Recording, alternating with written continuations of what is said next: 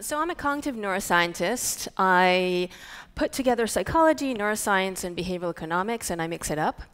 I bring people into my lab, and I try to understand the brain mechanisms that give rise to how people act every day, how they interact, how they make decisions.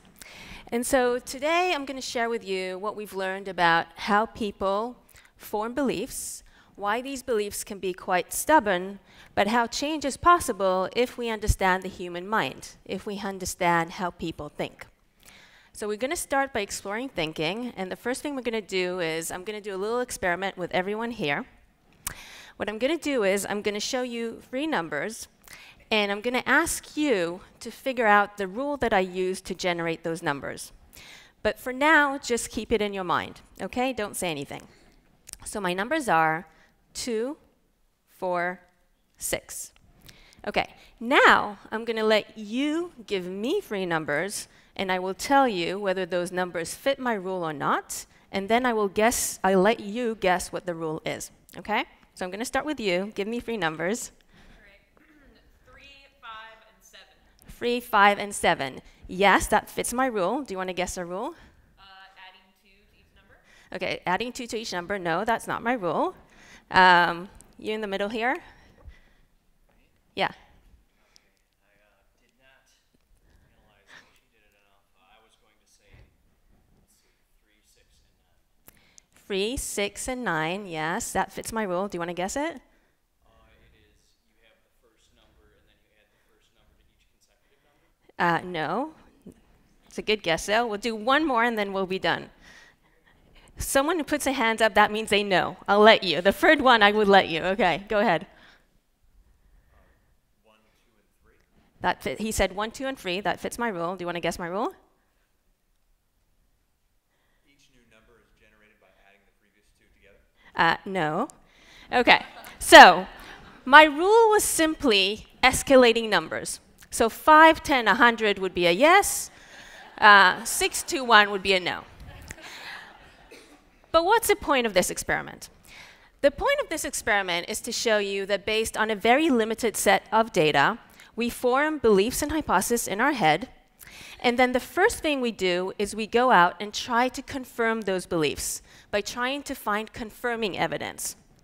So if someone thought my rule was, adding 2 numbers, they would go out and give an example of that, right?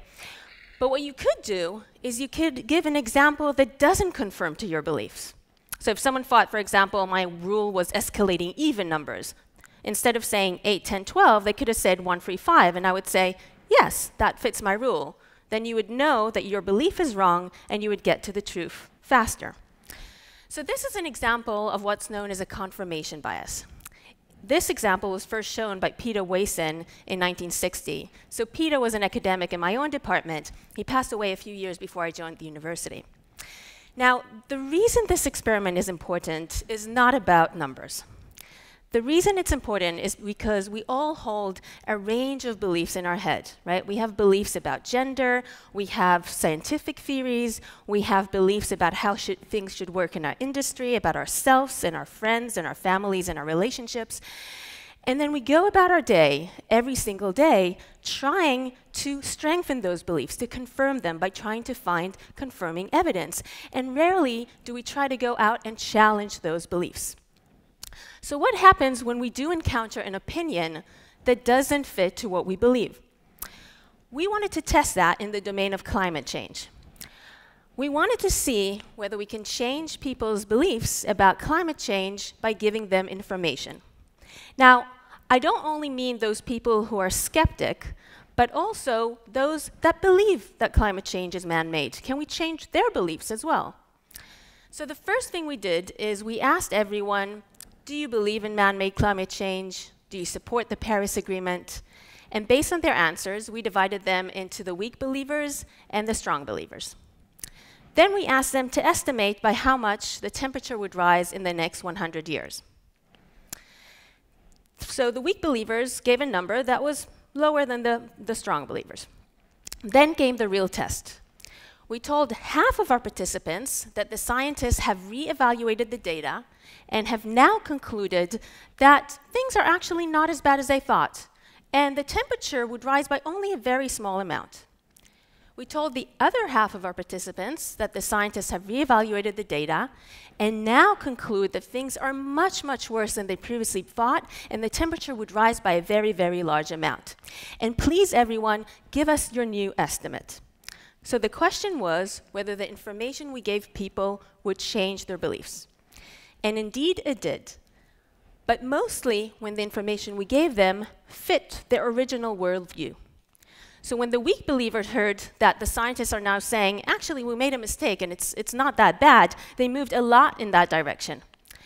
But they didn't budge at all when they heard that the scientists are saying, actually, it's much, much worse than we previously thought. The strong believers did the opposite. So when they heard that the scientists are saying, we made a mistake and actually things are not as bad as we thought, they didn't move in that direction. But they moved a lot when they heard that the scientists are saying things are much dire than we originally thought. So when you give people data, they're fast to embrace the data that confirms to what they believe, but will assess counter-evidence with a critical eye. And this is another example of the confirmation bias. Now, the confirmation bias is not new. But today, as information is so readily available, we can find evidence to confirm everything that we want, every single opinion that we have, right, by the click of the mouse. We will find opinions or evidence or data that will confirm our beliefs. And so this actually is taking groups to extremes, polarizing people instead of bringing them together, as we can see in this experiment. So we wanted to know what goes on inside the human brain when you're encountered with an opinion that doesn't fit your own.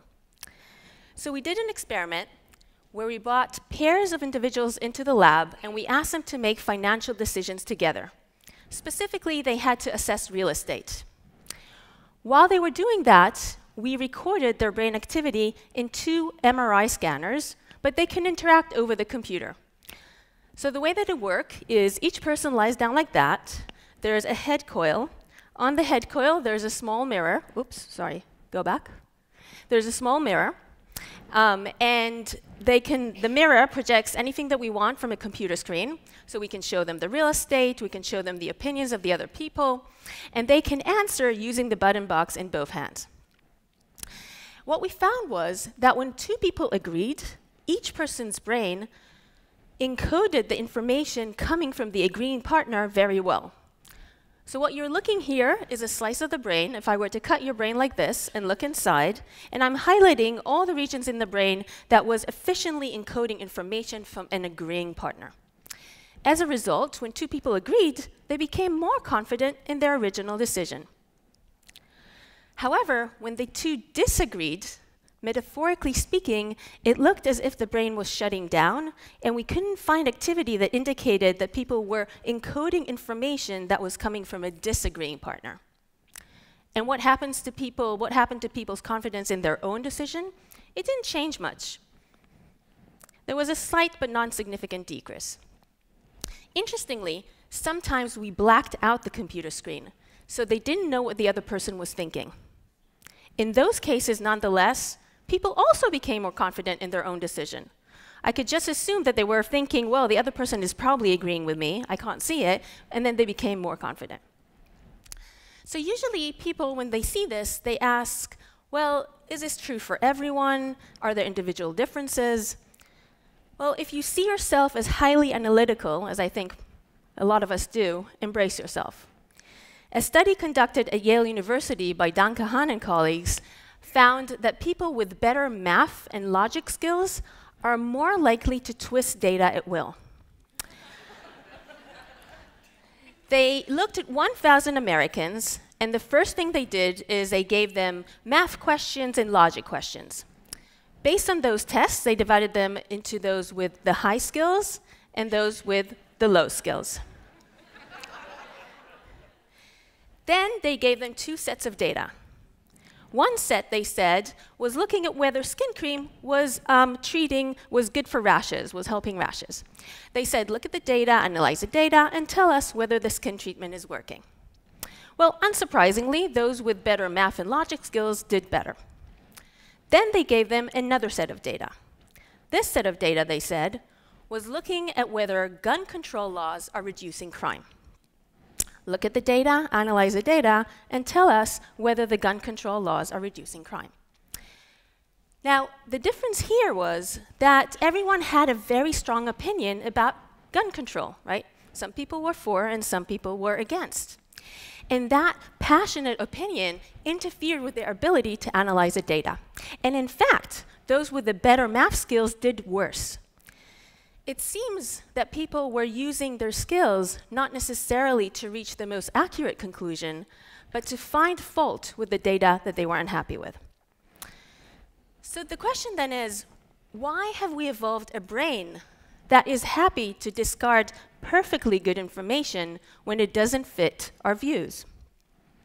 Well, the brain assesses a new piece of evidence in light of the knowledge it already stores, because on average, that is in fact the correct approach. If I were to tell you that I saw a pink elephant flying in the sky, you will assume that I'm lying or delusional, as you should, right? When a piece of evidence doesn't fit a belief that we hold with confidence, that piece of evidence, on average, is wrong. There are 4 factors that determine whether a piece of evidence will change your belief: your current belief, your confidence in that belief, the new piece of evidence, and your confidence in that piece of evidence. And the further away that piece of evidence is from your current belief, the less likely it is to change it. There is one exception, though. When that new piece of evidence doesn't fit what you believe, but it's exactly what you want to believe. Let me give you an example. So a few months before the presidential election, a group of scientists in the UK asked 1,000 Americans to predict who was going to win the presidential election. And they also asked them, who do you want to win? So back in August, half wanted Trump to win and half wanted Clinton to win. But back in August, most of both the Trump supporters and the Clinton supporters believed that Clinton was going to win. Then they showed them a new poll, and the poll predicted a Trump victory. And they asked them again, so who do you think is going to win? The question was whether this poll will change their predictions. And indeed it did. But mostly, it changed the opinion of the Trump supporters. They were elated by this new poll, and they said, well, in that case, maybe Trump will win. The Clinton supporters, on the other hand, said, yeah, well, we're not quite sure about this poll. We still think most likely Clinton will win. So when we get a piece of evidence that doesn't fit to what we want to believe, our immediate reaction is this: denial, rationalization, and trying to distance ourselves from the facts. And maybe the best way to distance yourself from the fact is not to expose yourself to the evidence. Take the stock market, for example. Do you know when people check on their stocks just to see how much they're worth, without any intention of making a transaction, just to have a little peek? So this is a study from 3 behavioral economists, Carlson, Lowenstein, and Seppi. What you see here in black is the S&P 500 over 2 years, and in gray is the number of times that people logged into their account just to have a peek. So these are not raw numbers. They've corrected for all the obvious confounds like market volume and willingness to transact. Okay, so what do we see? When the market goes up, people are more likely to log into their account. They say, well, if the market has gone up, my value has probably gone up, and they want to get a sniff of the good news. When the market is going down, people are less likely to log into their account. They say, well, the market is going down, I'm probably losing money, and I don't want to know. Now, all this is true as long as negative information can reasonably be avoided. So what you don't see here is what happened in the financial collapse of 2008 when the market went down, and that's when people started logging in frantically, but it was a little bit too late. So in other words, we perceive what we want to perceive regardless of the evidence. And apparently, something in my brain and something in Moran's brain made us choose a similar slide. Maybe it's an Israeli chip in our brain. Now, our mistake is that as teachers and educators, parents and mentors, we try to put a clear mirror in front of people, right? We try to say, no, you're wrong and I'm right, and here are all the facts and figures that show that I'm right. And you know what? The picture is going to get uglier and uglier, and it doesn't work. It doesn't work because the brain will frantically try to distort the image until it gets the information it's happy with. But what will happen if we went along with how our brain works, not against it? The biases that we have in how we process information have evolved over millions of years. They're very hard to change, but we can work with them to make positive change. And let me give you one example. So I already told you that the brain does a much better job at taking information that is coming from an agreeing partner.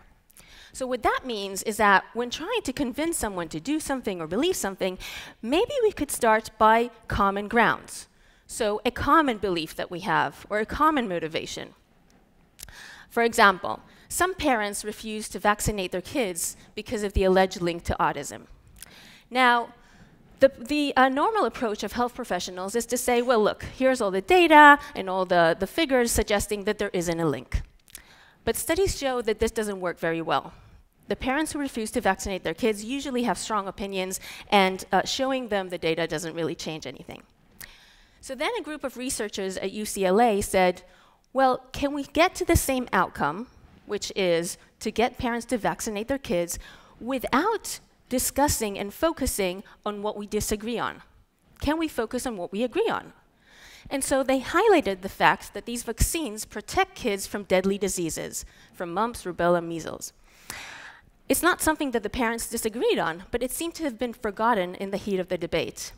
And by focusing on this common belief that they have, and also a common motive, because both the parents and the health professionals wanted the kids to be healthy, they were able to change parents' intentions to vaccinate the kids 3 times as much than the normal approach.